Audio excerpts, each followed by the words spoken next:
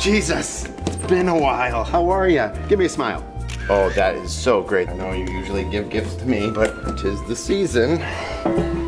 Oh yeah, just like this. Good. Oh wow, that picture, you took a great picture. Oh my goodness, I have to tweet it now. So anyway, it's Thanksgiving. Abraham Lincoln was being persecuted in England, so he came over here on a boat called the Mayflower. This is way before Abraham Lincoln freed the slaves. Coincidentally, like you freed my soul. So they jumped out of the woods, and they had this big hat on, and they did a song and dance like this. And they were riding around on sheep because they'd forgotten the horses back in England. Muzzle loaders, so they were smashing it in like this. A lot of people died that winter.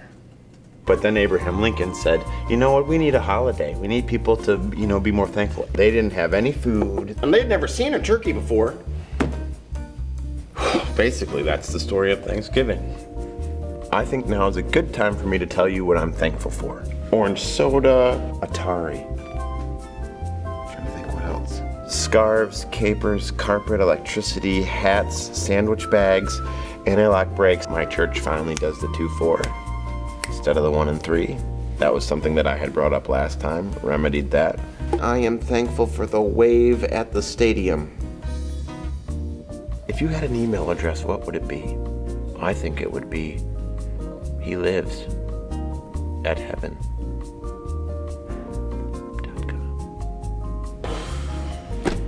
I think that about sums it up. I mean, I should probably get going. My kids are still in the car anyway, so.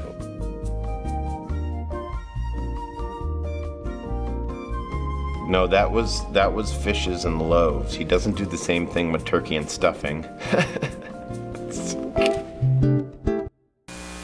Appreciate that. The humor in the film. I like how we can use humor sometime to not only capture for us the casual way, I think, but maybe also convict us a little bit of the casual way in which we approach the Thanksgiving holiday sometimes, and maybe even how a lot of people in our culture today approach their relationship with Jesus Christ in such a casual way, if they, in fact, they even acknowledge him at all.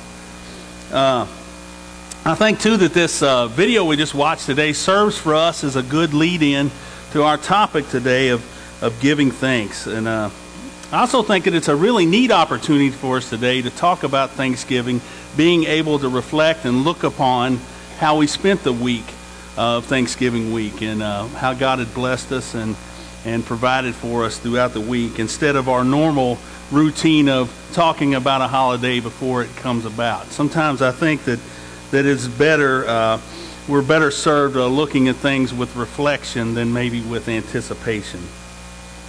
And I wish that I had time today. I have talked to some of you today, but I wish I could catch up with each and every one of you and talk about how your Thanksgiving holiday went, and what all went on for you. Did you get to visit with family? Did you get to stuff yourself with stuffing and eat yourself to a coma on turkey? Or maybe you went to a gathering and stayed there till 3 or 4 or 5 o'clock, and then went out on a shopping marathon and just hit all the stores for a solid day and a half, and then come home and crashed out. Or maybe you started off Thursday, started watching a marathon of football, and for some of you today that worked out pretty well yesterday, and for others of you not so much, huh? I told the first service at least I'm a Western Kentucky Hilltopper fan, and that worked out pretty well for me yesterday. I do want to talk to you this morning about a topic. We're going to resurrect, or reprise at least, an older sermon series we did, and hit it one more time, talking about a relevant word. And in doing so, we're going to look back to one of the more colorful characters of our Bible and see what he has to say to it. Today, we'll be looking at a man named Nehemiah, and we'll be using Nehemiah. If you have your Bibles, we'll be looking through there in just a few minutes. Sometime around the 5th century BC, a good portion of the Jewish population was taken captive by the Babylonian Empire. And they were hauled back with them and took back and forcibly taken out of their country into exile there. Well, about 100 years or so after that, the Babylonians were conquered by the Persians, and the Persians saw fit to allow some of the Jews to return to their homelands.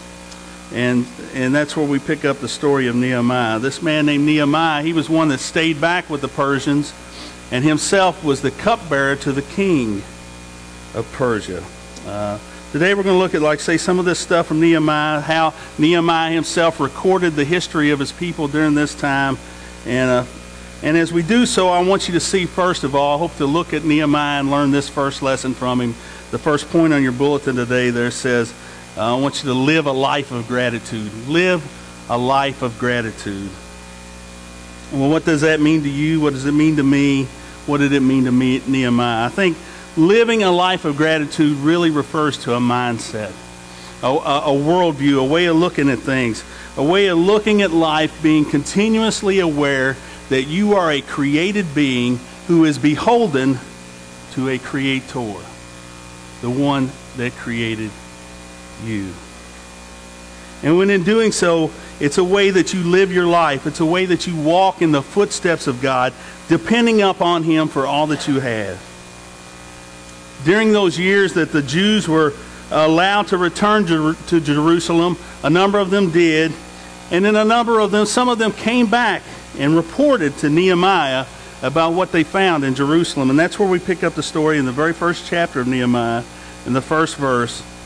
The words of Nehemiah, son of Hakaliah, in the month of Kislev in the 20th year.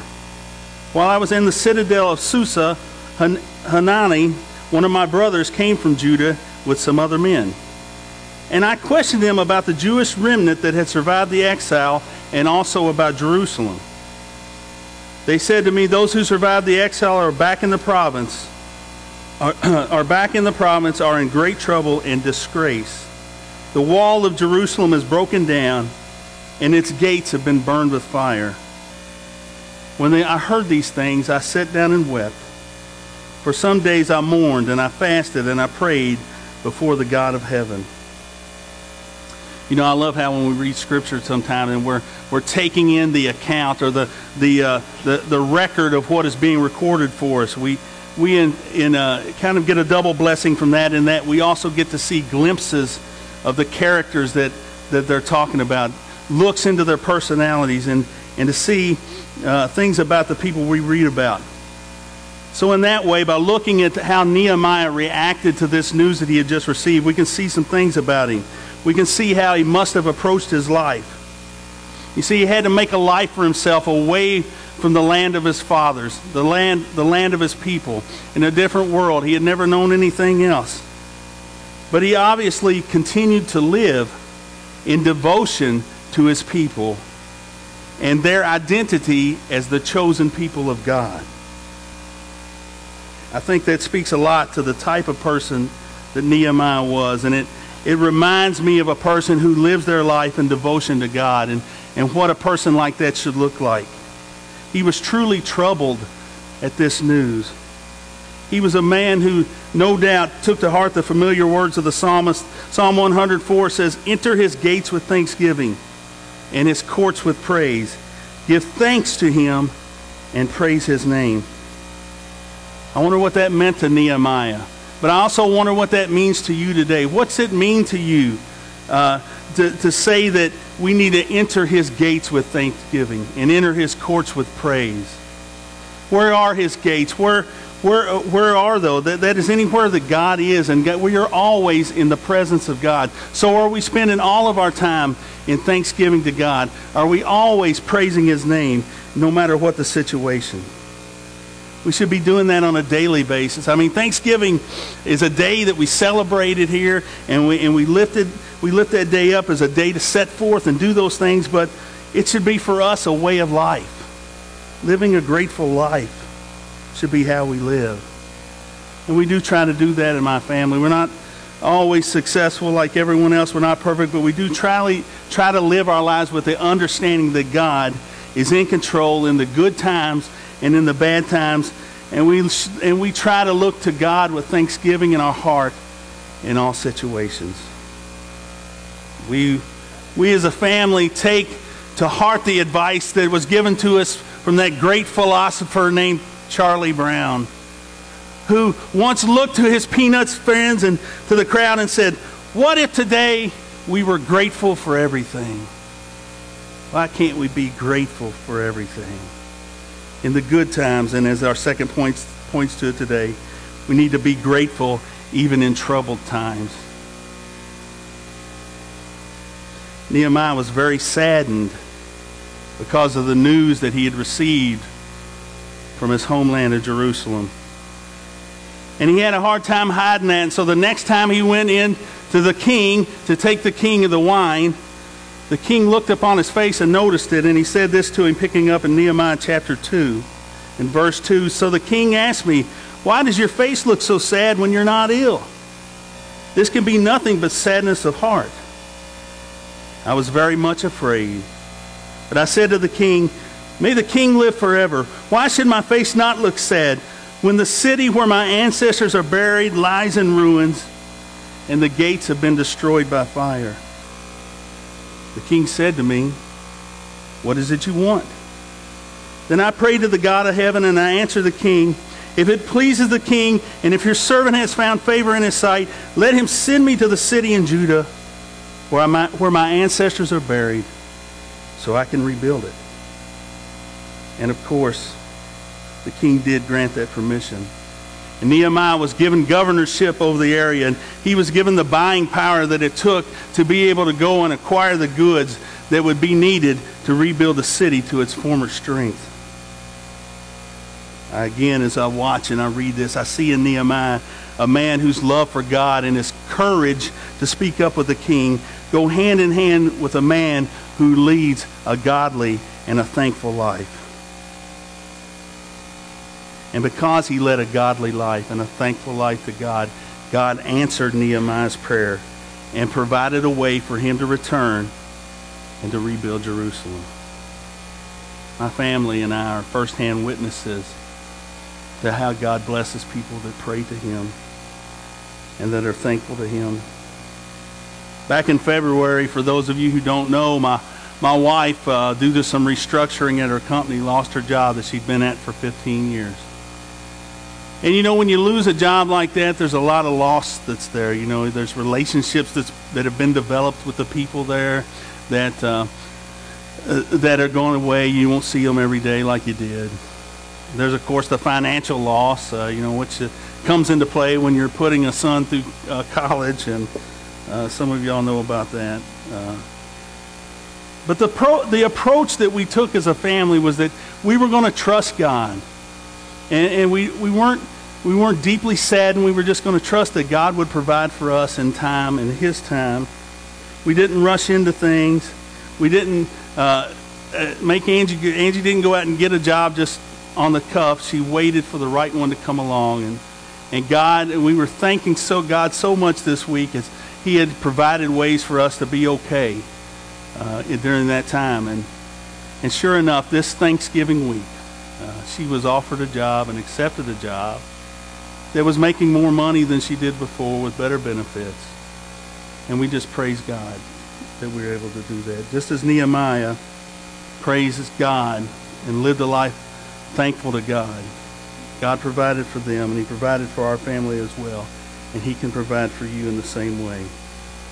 So Nehemiah did return to Jerusalem with the king's blessing and set out to the ordering of things and to the assigning of things to get the walls of the city rebuilt. Now, this is a monumental task, as you can imagine. All the walls we've talked about around Jerusalem in years past, and all the gates that you've heard about were all tore down and burned, and they had to rebuild them all. A monumental task.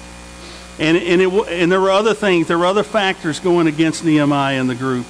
There were outside people groups outside the city that didn't want to see the walls of Jerusalem built because they were afraid that that would infringe upon their territory. And so a lot of those people, especially the Samaritan groups, they sought militarily and through sabotage and things to thwart the efforts of Nehemiah and the people to rebuild the walls. But God again provided for them, and those attacks were unsuccessful. In fact, this massive undertaking, this massive building program was completed in a miraculous 52 days. 52 days. How long did it take them to build the bridges here with all the modern equipment? Being a people of God, we must learn to be thankful even in less than ideal conditions.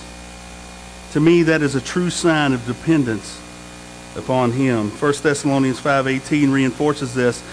Give thanks in all circumstances, for this is God's will for you in Christ Jesus.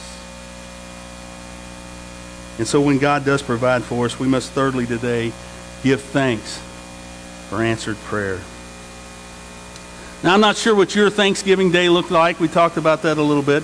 But here in the book of Nehemiah, we have a picture of what Thanksgiving looked like for those Jewish people at the time as they came back and saw their walls rebuilt and things reestablished.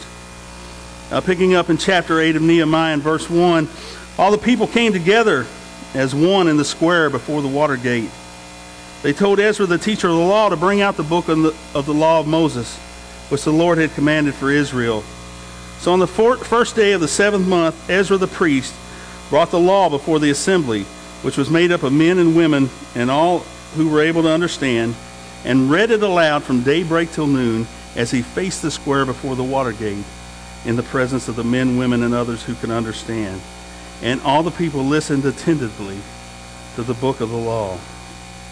So there's this massive gathering of people, and right next to this new wall that's been built, and I want you to think about how those people must have felt that day.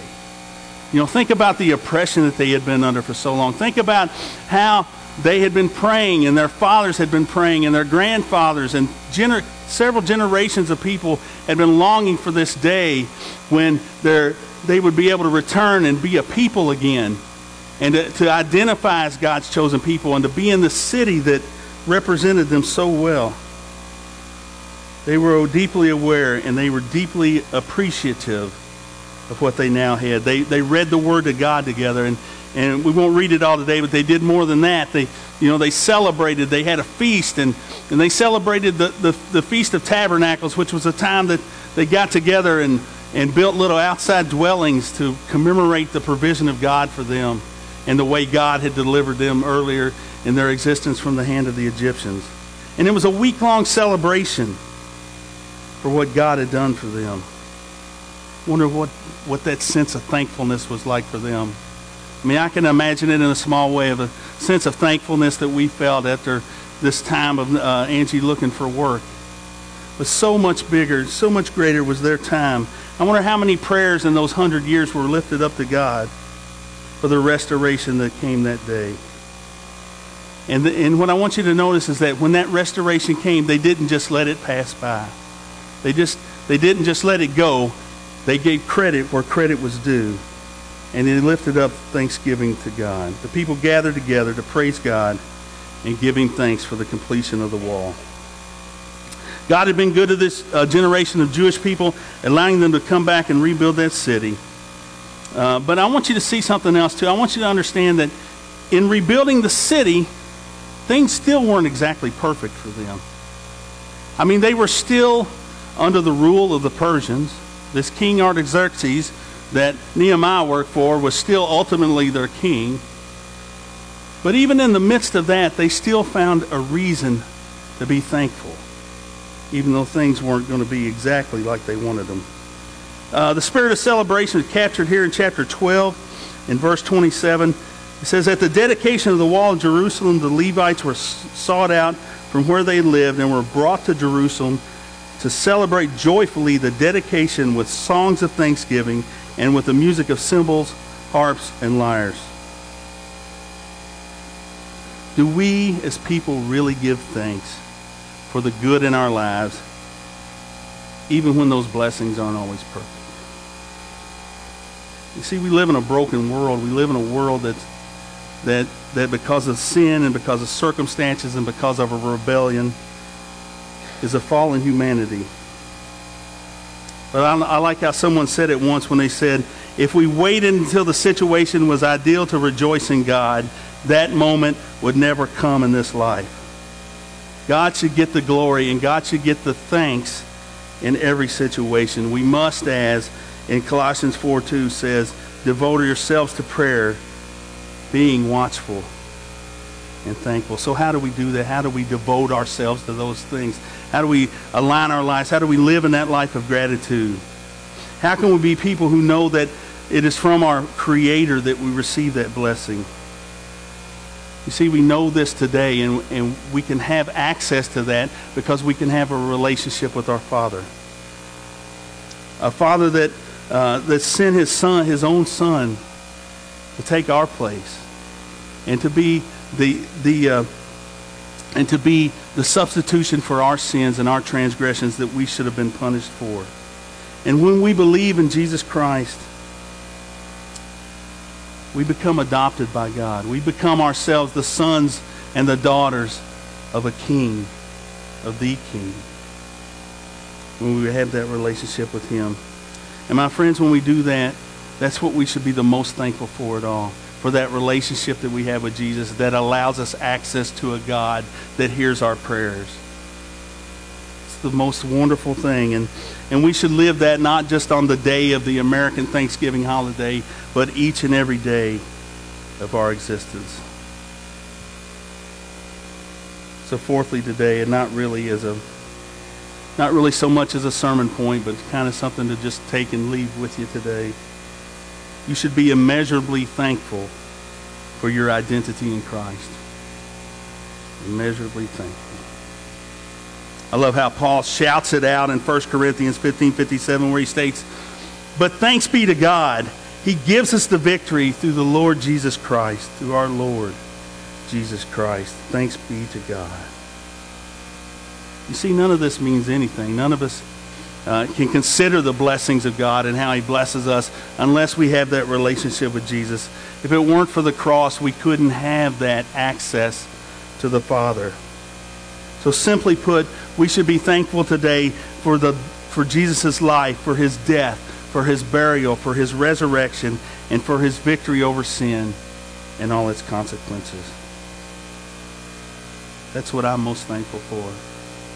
And I can honestly say that as I stand before you today, I am the most thankful for that I've ever been in my entire life. I'll tell you a little bit about how our Thanksgiving week went. We talked about Angie got the good news of her job and how God's been providing for our family in different ways. And Jonathan's home from school and a lot of things to be thankful for. But I want to tell you about how Thanksgiving Day went for our family. First of all, I took overtime at my job. It's usually off on Thanksgiving, but they called and I went in from 7 to 3 p.m. Already setting up to miss my parade that I watch, or cooking the turkey like sometimes I have to do. So I did that and got off at 3 o'clock, planning to meet Angie and the kids over at the in-laws for Thanksgiving dinner. And I knew it was going to be tough to hook up with my parents Thursday as well, but I thought maybe if they were eating later, I could come over then. So I called my mom and I said, what are you guys going to do for Thanksgiving? She said, well, we're going to Cracker Barrel. I said, but she told me, she said, and I'm meeting your sisters there, but your dad's not going. He doesn't feel well. I said, oh, yeah, what's going on? And she said, well, we think he's got some sinus stuff and his ears are bothering him, and he fell today and kind of cut his arm a little bit. And I said, oh, okay. And I knew it sounded weird that he didn't want to go to Thanksgiving dinner because he really likes to eat. So I said, okay, well, I'll check back later. Well, I went on to my in-laws, and we had a great meal and time together and watched some football. And about 7 o'clock, I said, I'm going to call my mom. And I went outside, and I said, hey, Mom, what are you doing?